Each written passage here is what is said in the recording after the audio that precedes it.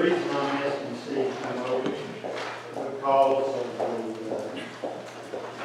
this section on Bethany Drive, section of Lowndes, does not have community utilities. And I want y'all to be aware and make sure that y'all understand as far as Mike is making his recommendation or his points of consideration, and any questions that you might have for Steve concerning the utilities.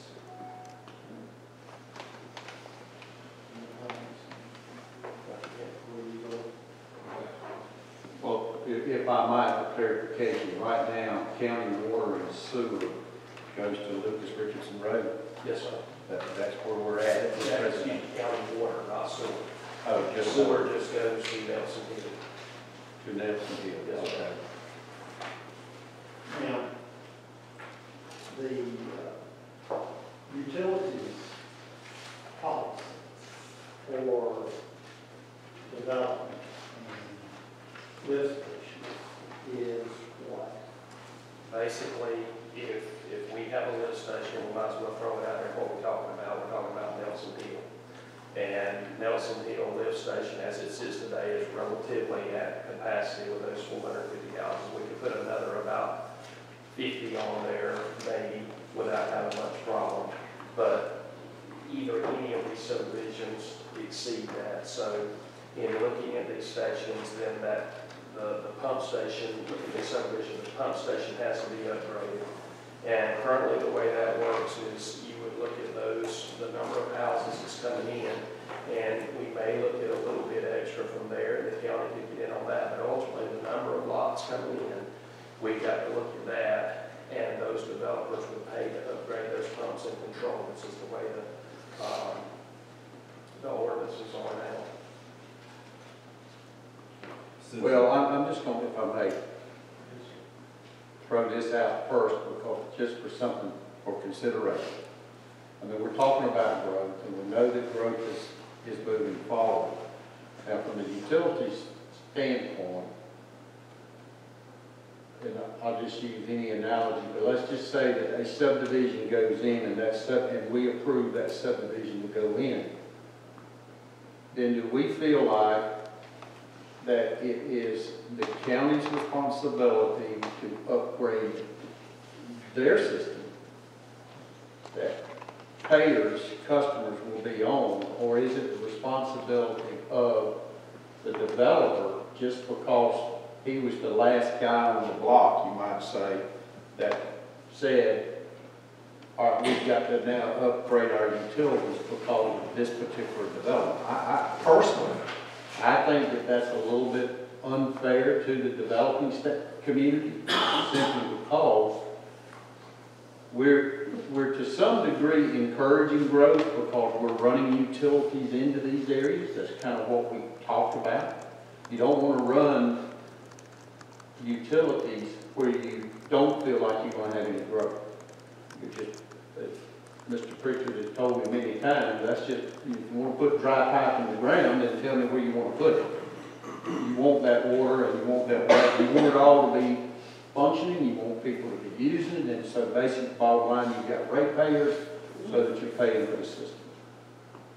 However, I have a difficult time really in any situation of where when that last guy on the list puts his in, and then all of a sudden he's the one that triggers the upgrades in the utilities, and then he's forced to some degree to cover those costs.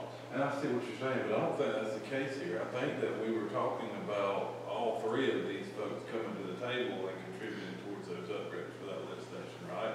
Yeah. Because originally it was Joyner, and he was going to have to absorb the brunt of that 100% upgrade or whatever by the ULDC, as per the ULDC, and then when all these others started coming along, I think we more or less said, well, that'll be evenly distributed among the ones who are at the table right now talking about development. So his costs got cut by 2/3. That's right, and I understand that. but what if the other three didn't come?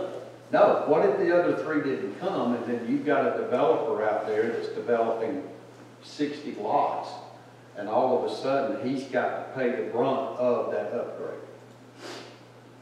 That's all I'm saying, is that I think that, to me, that is a concern. Shouldn't our, put on tap on fees, whatever it's called, shouldn't those help us upgrade our system? Tap fees. Capacity fees. They help with piping and all. I mean, in our section here, we'll see the individual cost of the different components, and they're high. They're not going to cover it totally. But they should help. They will help. So I mean, that's what, so somebody comes in and deals with 450, then their fees they pay should help put in piping and equipment and infrastructure. Somebody comes and pays 60, then there's gonna help. So I mean, it should all, even though it should be one, I agree with the chair, it should be one developer's responsibility for us to upgrade the system. All the fees we've collected should go into that upgrade. Am I wrong? It's upgrading your system, in my opinion. It is upgrading your system as a whole as growth requires it. You could get into a situation, for example, if you've got a 4-inch water main and then all of a sudden you've had growth in this area, you've got to upgrade your water main to a 6-inch main, just for the supply standpoint, which is key that we supply, for our hydrants and everything else, the proper flow that we need.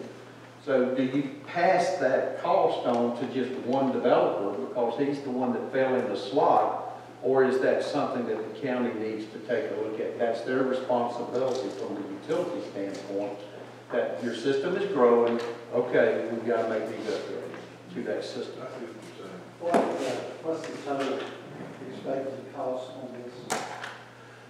Probably to upgrade that system is probably in the neighborhood on that particular, on all these that we're talking about, probably in the neighborhood of 60 to 80,000. I had a conversation with developer, one of the developers for Nelson Hill, and his statement on this was, "Tell Steve I'm not paying to be able to upgrade that system. I gave him 240 customers thereabout." And so if y'all want to talk about this in the meeting, let me know. Well, that should be, really, in all honesty, that should be the opinion of the developer. And I mean, I don't have any problems with that, but what it brings up is this issue of currently our policy is that if a developer creates the need for an upgrade, then that cost falls on him, and that's unfair. I don't think that we need to take a look at that, and if we need to change that, we need to change it. Just know that my hands are bound by that. I understand, I'm with you, I got that. That's where I'm trying to untie it. What's your thoughts?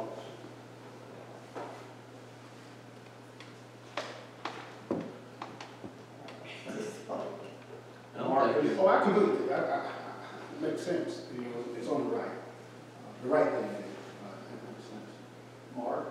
I'm kind of thinking like he was originally thinking these tap-on fees should cover this stuff. It should cover Upgrading the system and all that. But it's kind of like, I want to build a gas station.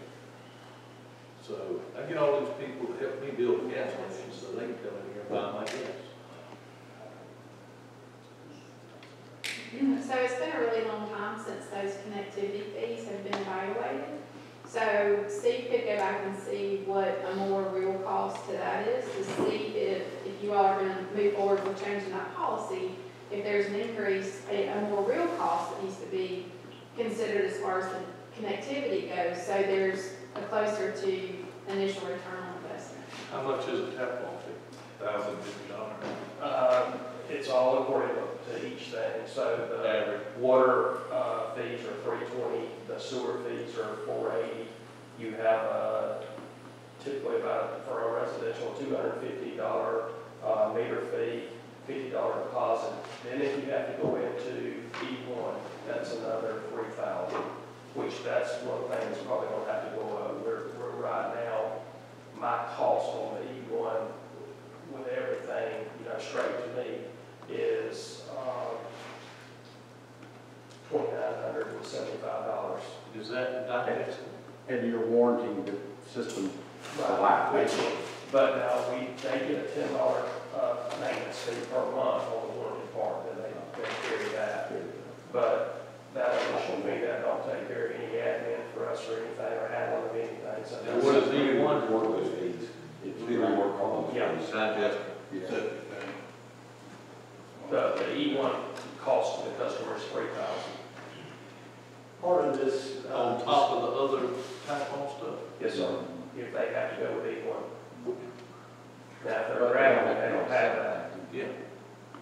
But E1 is much cheaper to put in the ground than it is to put sewer in the ground, so it's a, which way do you want to, where do you want to save your money? You want to save your money in the front end and not have to put in gravity, and then have the developers pay a little bit more, or the home builders pay a little bit more for E1? I mean, that's. So the E1 is a tank with a digestive system that has to be inspected periodically. No, the E1 is basically a single pump lift station on each house It goes to the sewer line. that goes to a low pressure sewer line. that Okay, goes what is to- that system that's a tank that doesn't have a elaborate drain field system? There's a digester and it has to be inspected periodically. I'm not aware of That's that. a standalone system. I mean, you see it at the coast. That's what I was gonna say, our place at Keaton, that's what they utilize, so I just call it grinder pump. You've got a tank, you've got a barrel or tank with a lid on it about that big around, out by the yard, you've got a control box with an emergency light on it. If it fails, Basically, the E1 is the same thing. same thing. And that system, And I think they So have it grinds up the waste and then turns it into a slurry, so it'll pump down the line. That is correct. so your system pumps to a sewer line Yes. and goes to Perry or Goes to wherever their wastewater is. Sprayfield or whatever? Yes, sir. What I'll say as a builder is that it's less expensive typically for me to put in a standalone septic system than it is to have to tie into an E1 system. And then I'm paying a sewer service fee indefinitely. So I mean, by the time I pay the tap fees, buy the E1 system from the county and have somebody put it in, I'm right around the $5,000 price range. The septic system will be put in for $35,000 with no residual long term. You gotta have access, you gotta take it to that. That's right. You can't have your density if you have a septic system. Correct. Stephanie, can you give the numbers?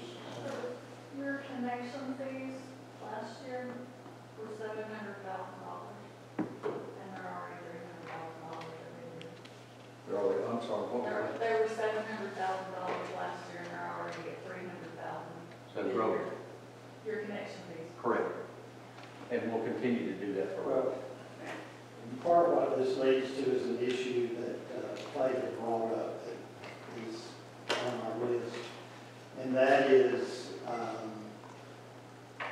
the water and sewer department operating as a total enterprise fund.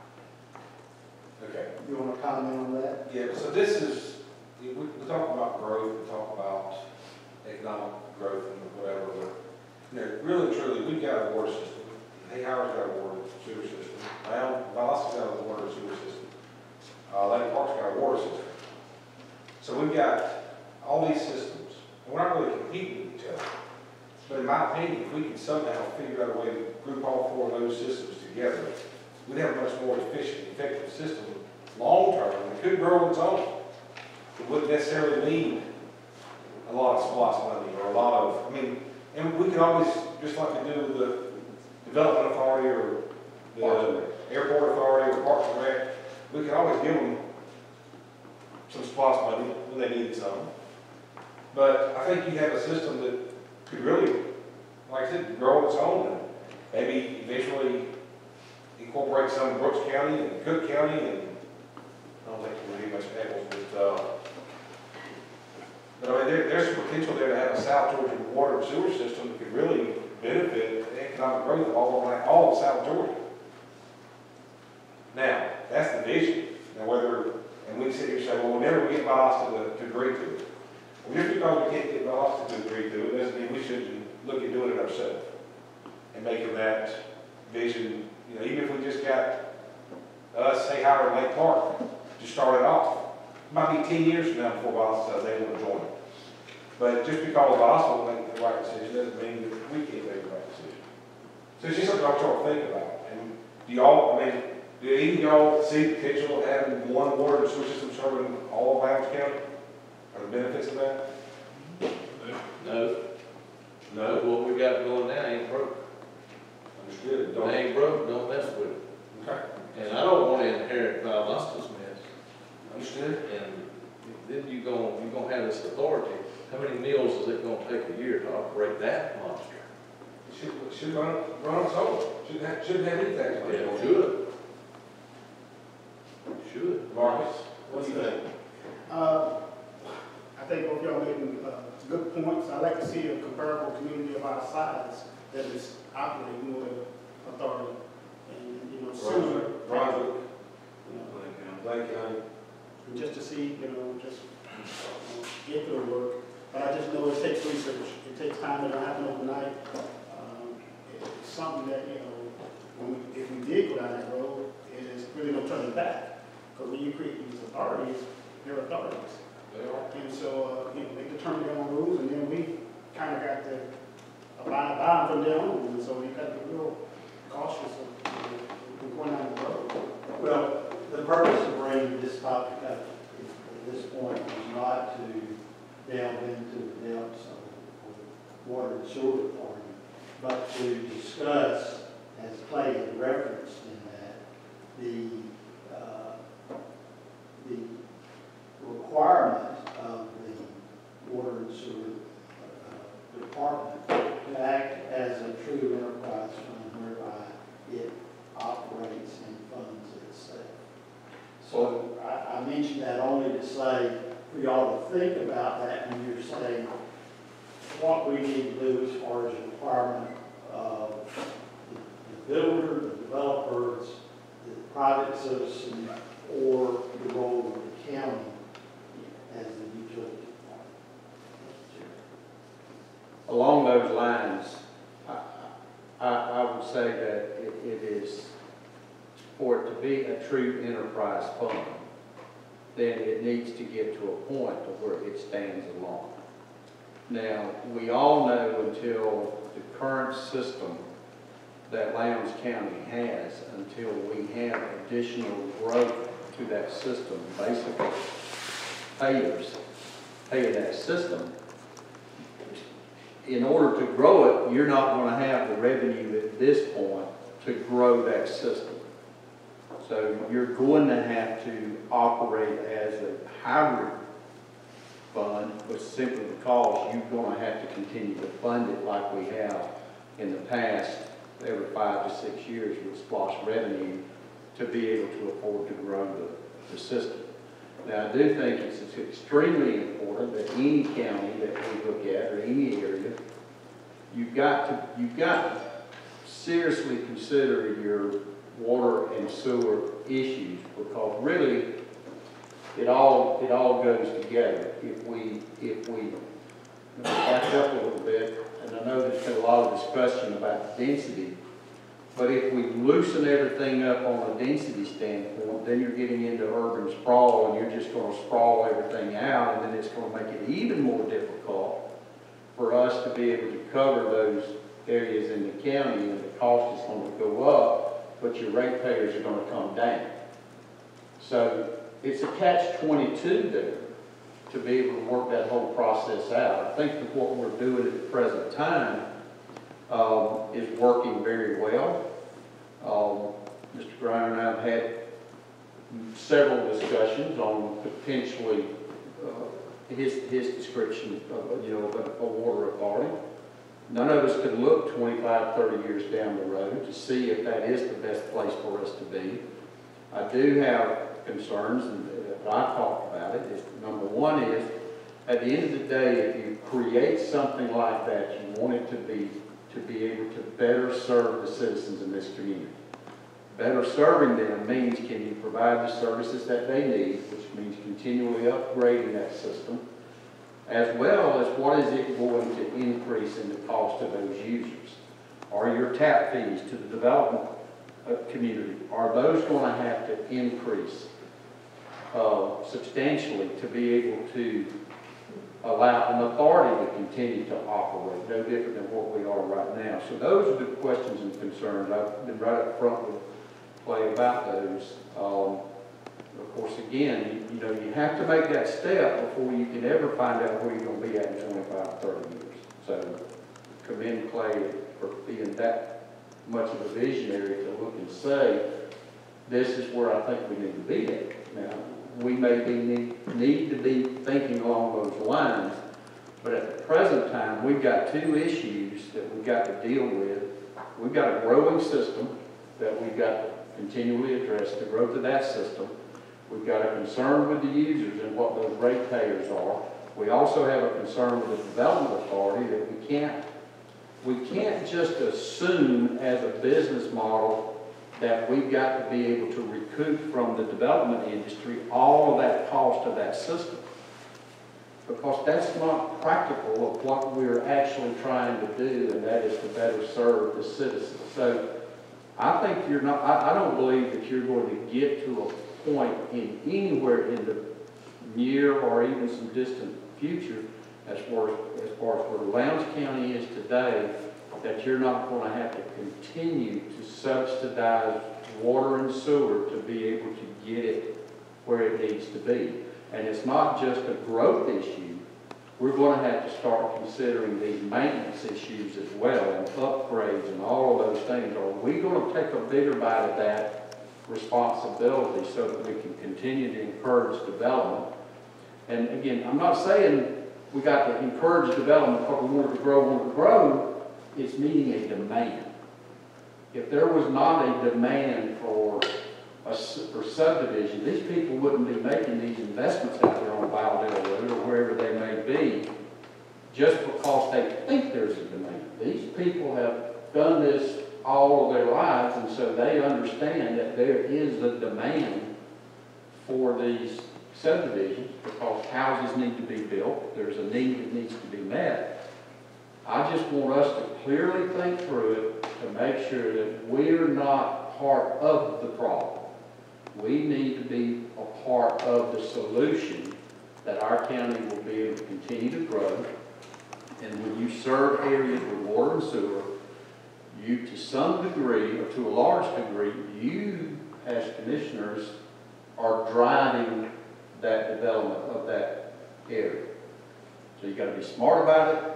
But you got to also understand that it's very costly, but you can't turn to the customer and you can't turn to the rate payer, to the developer at this point in time to say you've got to cover all the expense.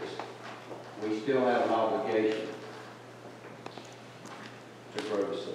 So, Clay, the way that would kind of work though generally, I mean, let's just be hypothetical for a minute. So the county would have an appraisal done on their existing water sewer infrastructure. There'd be a value identified by an independent person for what that value is. Then the county would sell that system to the authority, correct? The authority would borrow the money through DFA or whoever that is and pay the county and the city if they were involved. Right. Have we looked at I don't mean to put you on the spot. Yeah. I don't know. Can we at least do that? Can we like just come up with some type of general valuation on the system and see what debt that would require for the authority, and then back our way into what's the revenue currently on the system, and is that even worth pursuing at this point? I mean, I would think that would be where we start to see, because it's got to make sense for the authority too to build it. Right? But you can't start the authority off and say, for us to make this work and to cover our debt service, we got to increase user fees, right out of the gate. I mean, I don't want to involve that, but it may work. I mean, with GFA loans at the rates that they're at, and things growing, and I mean, it may end up being a better service to our customers. And I think that's where you're going. You're just saying, hey, if somebody else can come in, and this is no offense towards anybody, I mean, but if somebody comes in that focuses solely on a water sewer system that's combined, that's a joint effort for all of South Georgia, and they can focus on it and do it as good or better than we do, then I think we should consider it. I mean, It could be a nightmare, though. You gotta consider the antiquated system that not lots of probably got sitting on, that they're sitting on, it's 100 years old. but as we said, though, How you gonna get a true evaluation of something like that? Well, I've heard some numbers, and please don't take this to the bank, but I've heard just numbers of Lowndes County system probably in the $75 million range. Potentially, City of Valdosta, 150 million. Probably puts Hayhires, for example, at 25. I mean, you're talking about huge money just to be able to bring all those together into Mr. one Marshall system. thinks he lives all the cities. All I'm saying is, one, I mean, everybody makes a great point, but I'm not trying to get nowhere near the city's water and sewer. Okay? No time, regardless. It's like Clay said, it doesn't matter if you think that that's the direction you want to go in. If you've got one party that doesn't want to become a part of it, that's a decision they make. You can't force them to do that. No, I would think they may want to do it at this point. I mean, when you sit with. I would be when they're afraid that they would want to. That's not what we meant, so that's why, they would get rid of the liability, but we don't have to take the liability or just shift it. Is this the work exploring to see where you're going to do this? I'm saying that everybody invested and we're talking about looking at, put the pieces together to see what it looks like. Yeah, well, I told Mr. Brown, I'm not ready to say close the door on the idea. I've expressed to him the concerns.